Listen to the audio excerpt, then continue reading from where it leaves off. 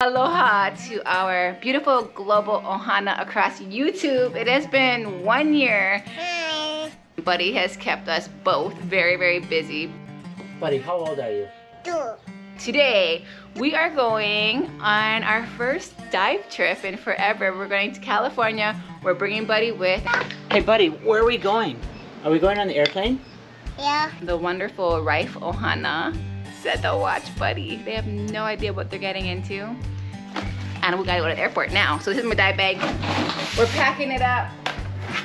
The goal is to get a white sea bass. That's a fish I've never seen before. I've never shot before. I've always dreamed of shooting one. You know, they're kind of elusive. They're kind of a long shot, but let's just go for it. See what happens. I really hope I get one.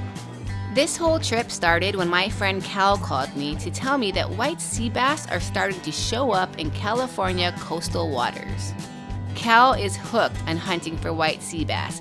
He hasn't actually shot one yet, but he wants to keep trying and invited me to come with him. And where I go, Buddy goes too. Hey Buddy, what you eating? Pretzels from the plane? Do you know where we are? We're in California. That's Sonia. Yeah. We're waiting for Mama's friend to come get us. His name is Uncle Cal. No. Uncle Cal. All right. Gonna fly out here in a couple of minutes and go spearfishing for white sea bass. I got my butt kicked fishing for white sea bass last year. I'm expecting to do the same this year. But this year's different because I'm gonna meet up with Kimi Werner. And I figure team success is better than no success at all. So why not bring in the big guns? Knife, mask, snorkel. Whatever the proper name for this thing is. 5mm wetsuit. Boy, there's some challenges to being landlocked and going on a spearfishing trip. I'm not nervous, I'm just at where I'm at with not diving at all this year. What do we find? The best driver in California. Now that we got our crew, we need our gear. So the next morning, we head to Riffe International. This company was started by a legendary spearfisherman named J. Riffe in 1979.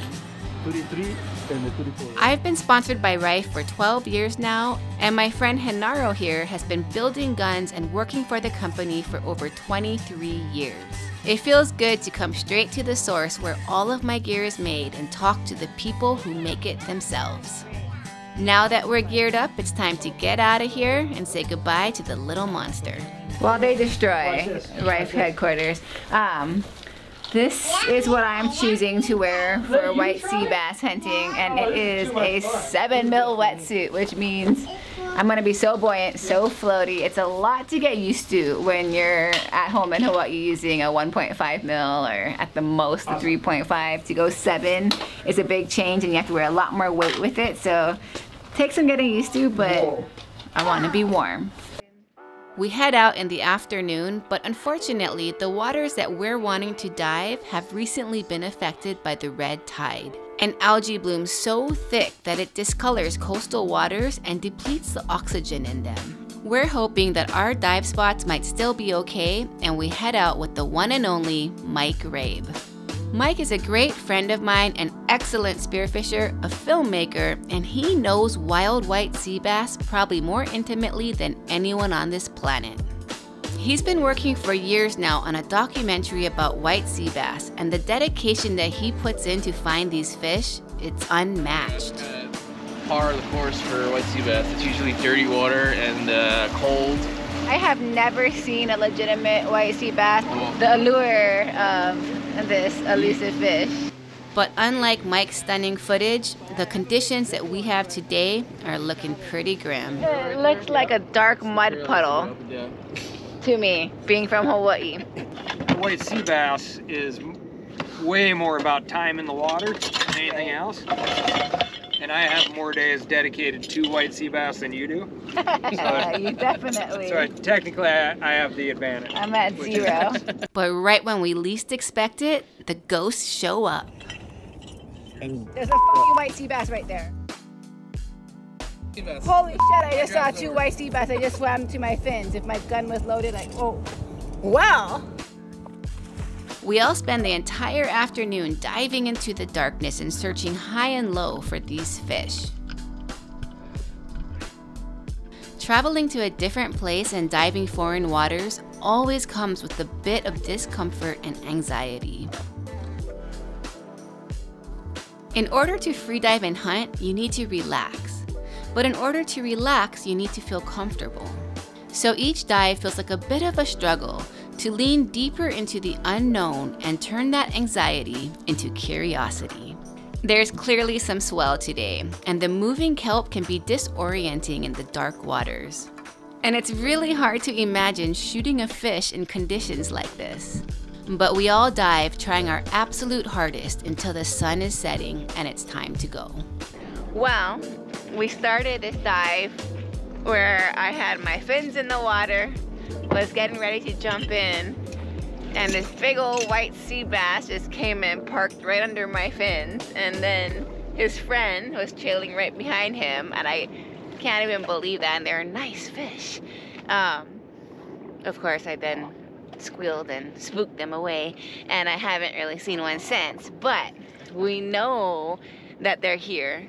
It really does feel like you're trying to find this needle in a haystack, and you are just going up and down, and you know, majority of times, or in this case for me, all the times, not seeing any of them. And that, I think, can really start to make your motivation switch off. In fly fishing, there's always like the fish at the boat ramp, and it's like, that can be like the worst thing ever.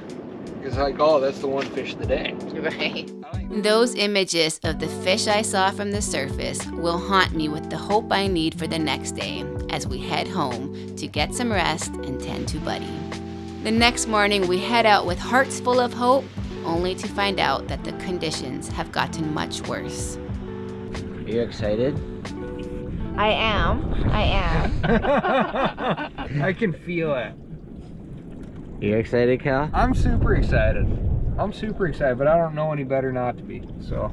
See, what I'm doing wrong right now is I keep imagining those white sea bass that came up to the boat yesterday, and I keep replaying that in my mind of like having a gun, playing it cool, loading one band, and just shooting it in the head from the boat. But that's my problem, is that when you're holding on to regret and replaying something you should have done differently, your hands aren't open to receive. On my fin. Rule number 1 of white sea bass spear fishing: you don't splash yourself in the water. My God, what a freaking rookie. But the day 2 hunt is on, and we all go hard. But the water is even darker today, and the swell came up even more, which makes everything all the more challenging.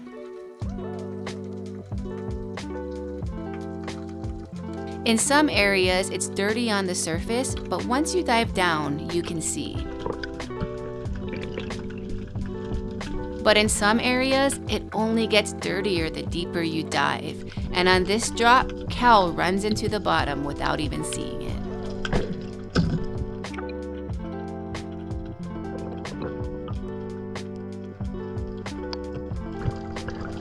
Day 2 ends up being another day of seeing no fish, and we know we have to come up with a better plan. Okay, so now, after diving local and staying inshore and kind of having dirty water and not getting on the fish, we're on a much bigger boat and we're headed to Catalina. Catalina Island is 22 miles off the coast of mainland California. So it holds the promise of cleaner waters and fish that we can hopefully see. The conditions here are beautiful and the visibility is spectacular. We're all filled with new hope as we get to enjoy the magic of hunting the kelp forest.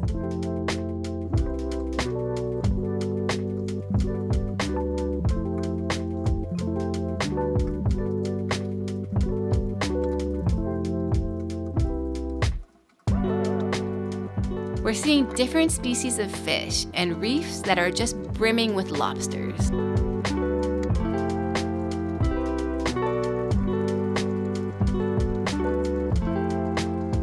But after diving all day and not seeing a single white sea bass, it does start to eat at me. So far I think we've had 4 days of diving, 3 days of diving. No fish yet. How many times do you pull a trigger? 0 times. But How's your morale? my morale is actually pretty good. I mean, I'm on a boat in a beautiful island with a group full of friends and getting exercise. I mean, that's a lot of good, right? Can't kill him from the boat. Can't kill him from the boat. I so admire Cal's determination. He did a trip out here last year and did not shoot a single white sea bass, but he's the one that talked me into this trip because all he could think about was trying again. He only recently started spearfishing and he lives in a landlocked state, but the passion and work that he puts into this is incredible.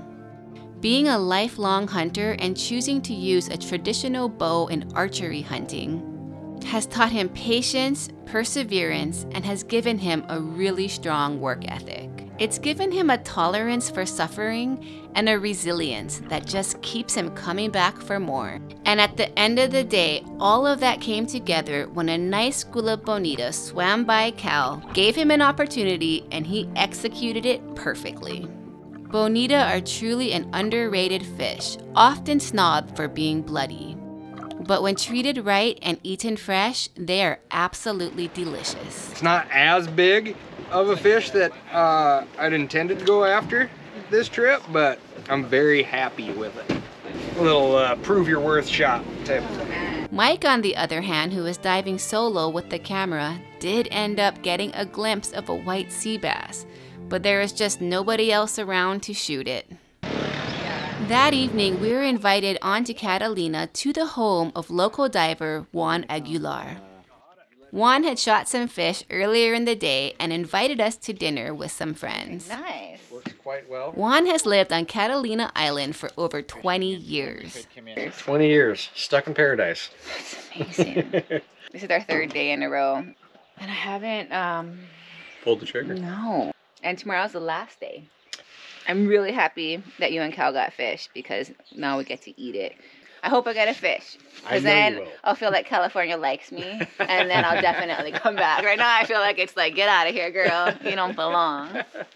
So this is a calico that one of 2 calicos that Juan shot today.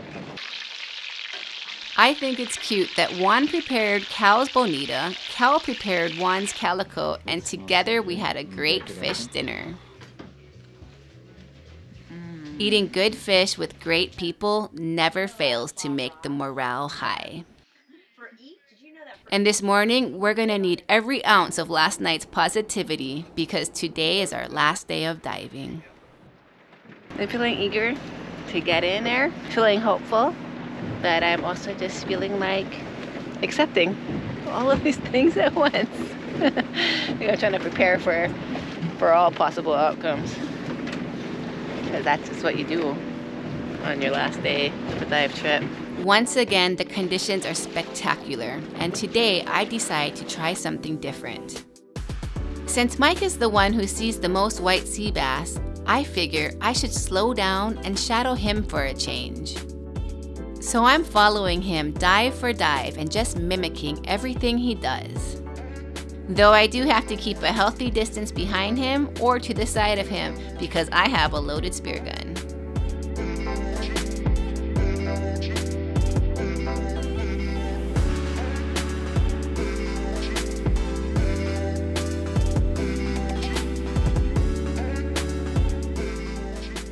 But on this dive, Mike is waving me in. I am so excited. My lungs are full of air and I feel ready. Mike points, I look, and I see nothing. Apparently the fish he saw slipped behind a kelp stalk right when I looked and then slowly swam away. What? You saw one? Oh yeah. Oh. Mike and I are filled with anticipation as we keep diving together. But we never see another white sea bass again.